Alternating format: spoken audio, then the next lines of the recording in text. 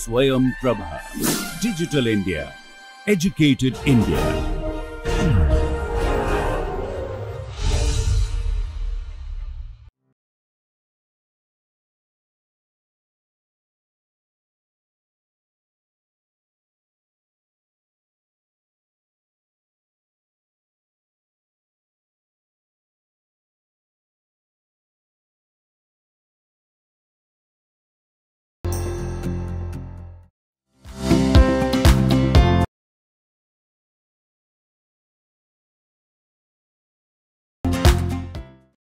So, welcome back again to our next lecture. This is just a continuity of my previous lecture. So, where I had just introduced the second order Taylor expansion. Now, it is the second order Taylor expansion of the function f xij, which is the neighbor of xo. So, we just do the around fxo up to second order, so which is given like this. So f of xij is f of xo plus the difference between neighbor and the center, this the point where we are looking for, times the derivative plus this square times second derivative plus the error term. So if you want even further accuracy, you go to third order, then you have the 1 by 6, this is power 3 times the third order derivative. You can go even fourth order, but your computational cost will be larger and larger. And now we have again assumed that suppose, so because the interpolated point is somewhere nearby the grid points, so we assume that we just have the approximation of this f of x0 into its nearest value. So which is nearest means, so x mean is the nearest point from the xo, such that our error is almost 0. So this is our assumption. So once we do the assumption, we put this assumption here in this equation. Now I call this equation as the first equation as 12.1. And now after in 12.1, when we put this assumption, we get f of xij is approximately of fx mean plus this part, same as before, where j is running from 1 to m. And then since this value is known and this value is known, therefore I bring this on the left hand side and just I write this part here. So use the notation that, so bj is equal to this difference between the neighboring function value and the minimum function value. And dxj is xij minus xo, this is the distance between neighbor and to the center. And the first order derivative I define as a1, and second order derivative I define as a2, and the ej, e of xij I define as ej. So now I put this in this notation into this equation. So I get this part is equal to bj plus this part is dxj times derivative a1 plus half of this part is dxj square times of derivative a2 plus ej. So j runs from 1 to m. So I denote this equation as equation 12.2. Yeah, this is our equation. Now what we see that we again, so we have now unknown a1 and a2, two unknowns, but we have m equation. So if we have less than one neighbor, or there is only one neighbor, then we have underdetermined system, we cannot solve it. But we have taken the radius of neighbor large, so that we always get enough number of neighbor. For example, in the beginning I have described h is equal to 3 times delta x. So at least on the boundary we get 3 points. So on the boundary we have 3 equations and 2 unknown. But if you are in the center, so somewhere it is lying on the center, on the left you may have 3 and on the right 3, so you have 6 equations, but 2 unknown. So it is overdetermined system. So in this case we have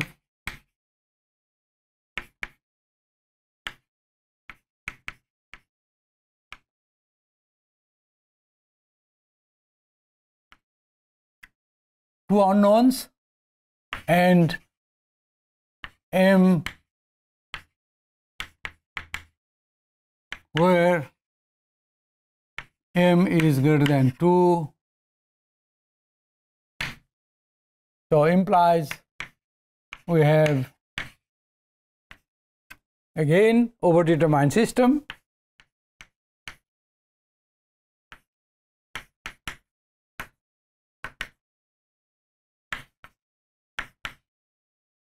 Of equations. So we solve this with this system with the least square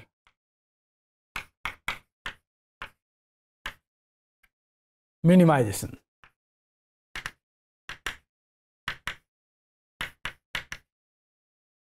So what does it mean? This implies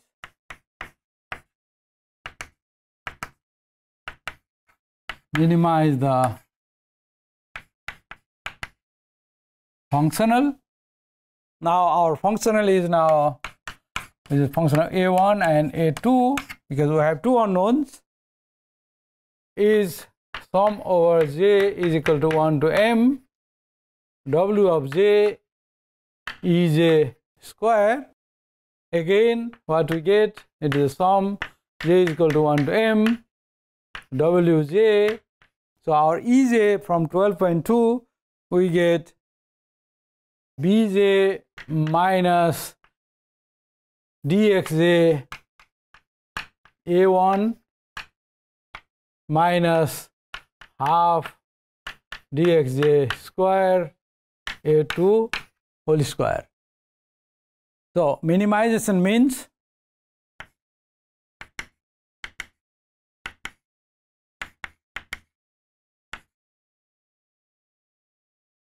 so derivative of this is equal to 0, but now we have two variables. So before in linear case we have only one variable, but now we have two variables. So it means del f a1 a2 by del a1 is equal to 0 and del f a1 a2 by del a2 also 0.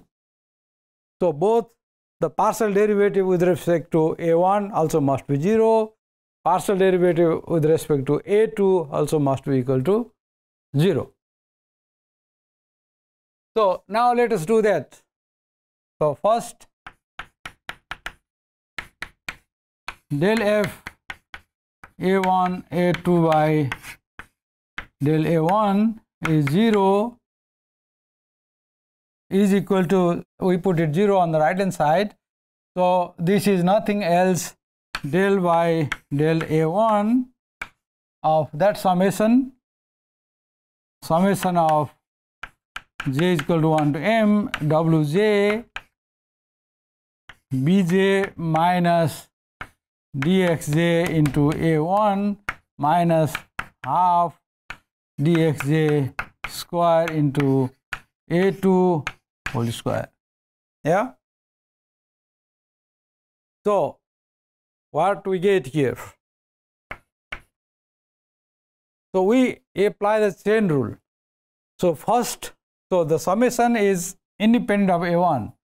I can take the summation out to m.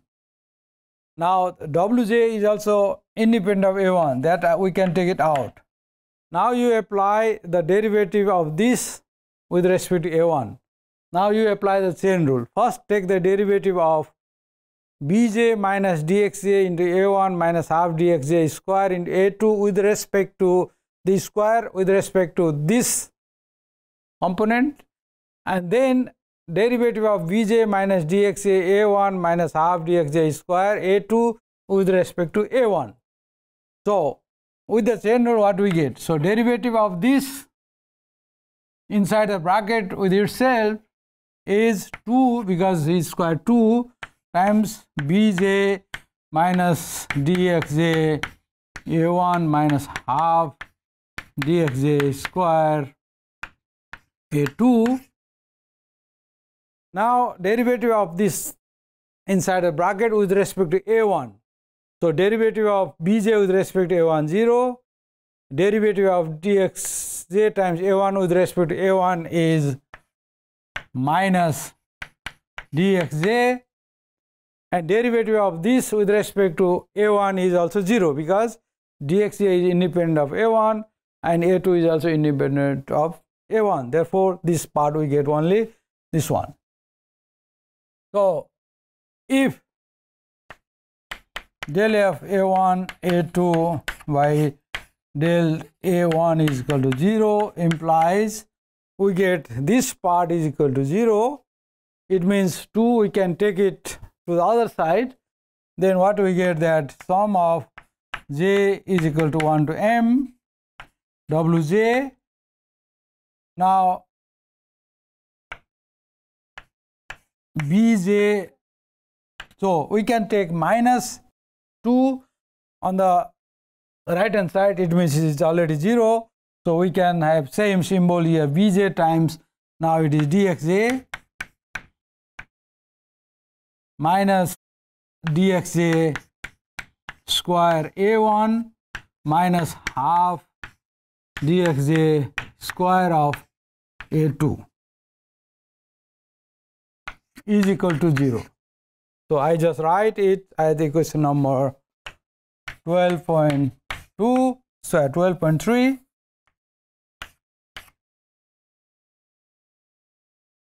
So now similarly we apply the partial derivative of this with respect to a2.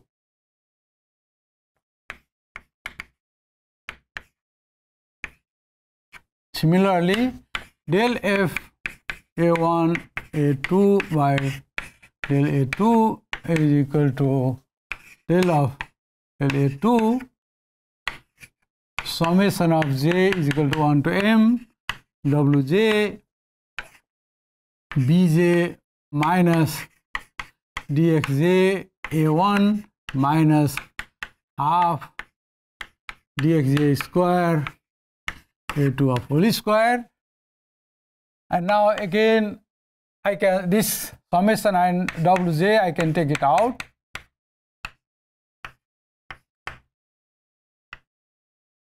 Now I apply the partial derivative of this inside this bracket with respect to a2, again using the chain rule. First what we get, 2 because of the square times this argument here, bj minus dxj a1 minus half dxj square of a2 times the partial derivative of this with respect to a2. Again bj with respect to a2 partial derivative 0, dxj times a1 with respect to a2 again 0, and is a minus half dxj square, and derivative of a2 with respect to a2 is 1. So we get this part. So what do we get here? We can say this half to cancel, the minus summation of j is equal to 1 to m wj bj minus dxj into a1 minus half dxj square into, I can write, we can put it everything inside. So what we get now, bj times dxj square minus dxj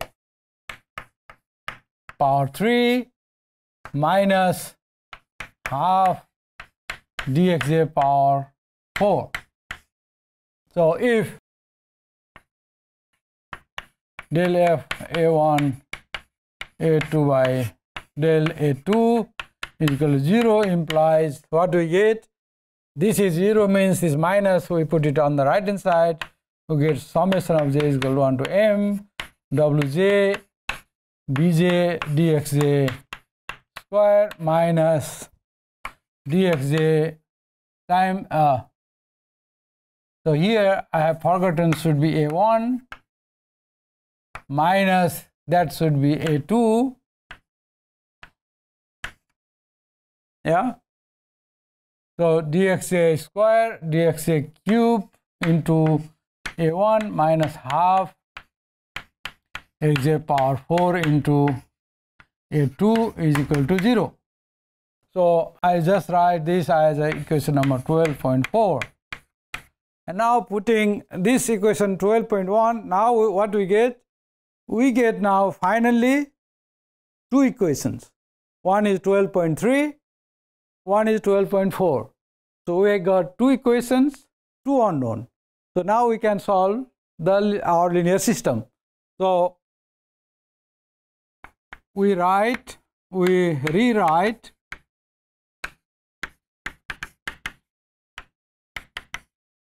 equations 12.3 and 12.4 in the matrix form. So what I can write?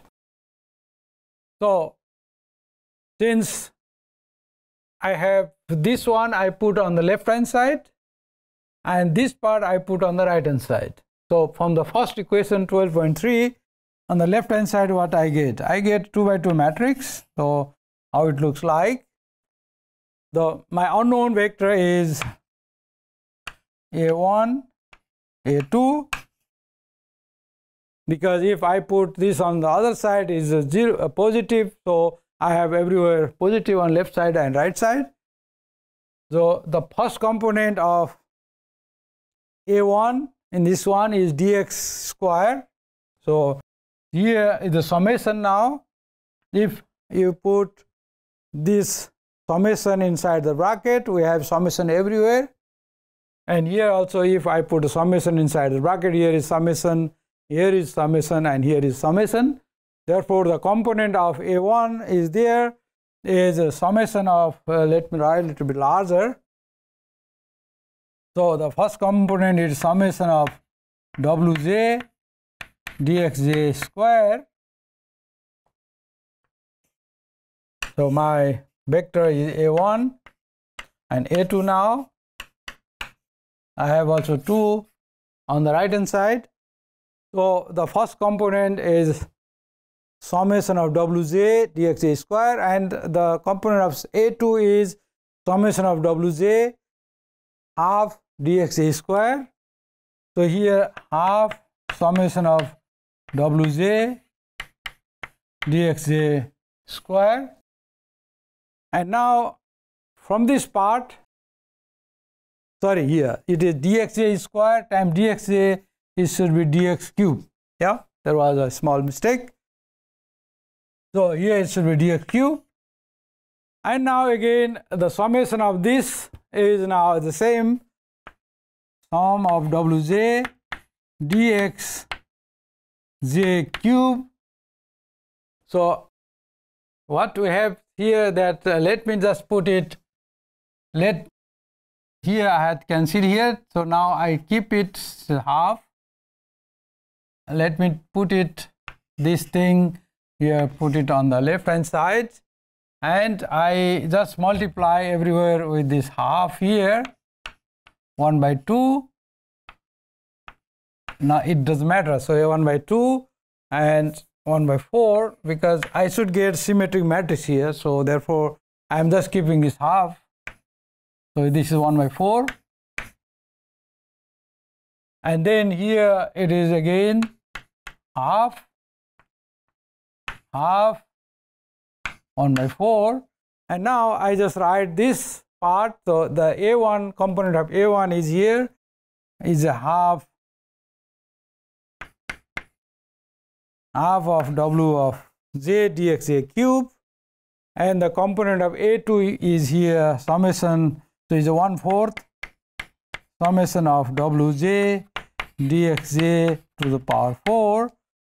And now it is on the right hand side. The first right hand side is this one, summation of Wj dxj times bj, and the right hand side of this one is is half summation of Wj dxj square times Bj. So I denote it as the 12.5. So now what we get is that we get a symmetric matrix, 2 by 2 system, 2 unknown A1 and A2, and so if this is not singular, we can do the invert, and then we get A1 and A2. In this 2 by 2 matrix, you can directly analytically invert up to 3 by 3 matrix, you can invert. So we get A1 and A2. Once we know A1 and A2, and same as in the linear approximation, if we know A1 and A2, so 12.5 can be solved if the left hand side matrix is not singular. So it means that again, if all points are lying on the same XO, then we have all dxj 0, then we get the singularity. That will not be the case. So then we get A1 is equal to, so inverse of that matrix times sum of Wj dxj Bj, half of sum of Wj dxj Bj. So or our A1 is, we have to find, so this implies we get from our original equation that once we know the A1 and we know also A1 and A2, so we get A1 and A2. So once we know A1 and A2, after we plug A1 and A2 in our original equation 12.2, we get, so 12.2 is, then we get f of x minimum is f of xo plus x of minimum minus xo. Then this is A1 is our f of x. So this is nothing else. A1 is f of x, A2 is f of xx. So we put it here, plus half of x min minus xo fxx. So this is square. So but we are looking for f of xo. This implies our f of xo is equal to, or is approximately, f of x min minus x min minus xo f of x minus half of x min minus xo square fxx. So this we get our interpolation formula. So now what you remember that if, so initially we have assumed that f of xo approximate f of x min, so that was a little bit mistake, and now here we are correcting that mistake here. So it is just like the second term is the correction. Now let us see that in the same way as which we have derived in the first order, the 12.5 we can get in other way. So instead of doing all this partial derivative, with this one we can do, since we have already derived that, so we have Ej is equal to Bj minus dxj A1 minus half dxj square A2. So this I can write into the vector matrix form here, Em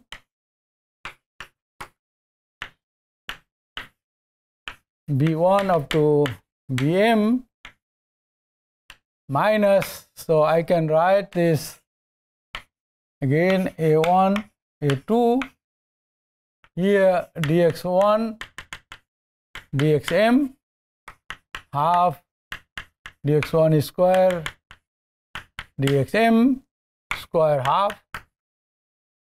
So this is nothing in the vector form, b minus, so I define this as m a. So f is summation of wj ej square is equal to, now we can write into the E transpose w times E. So W is our diagonal matrix MIG4 Wm. So f of function of A. So minimization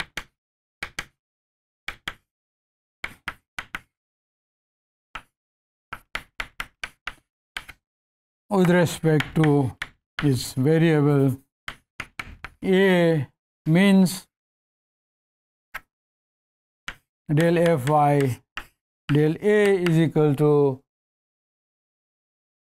0.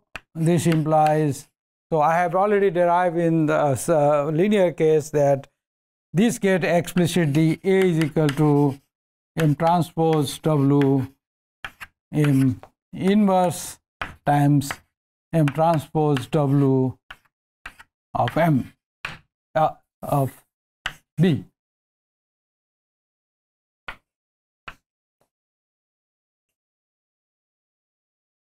Yeah, so this is 12 point, suppose 6.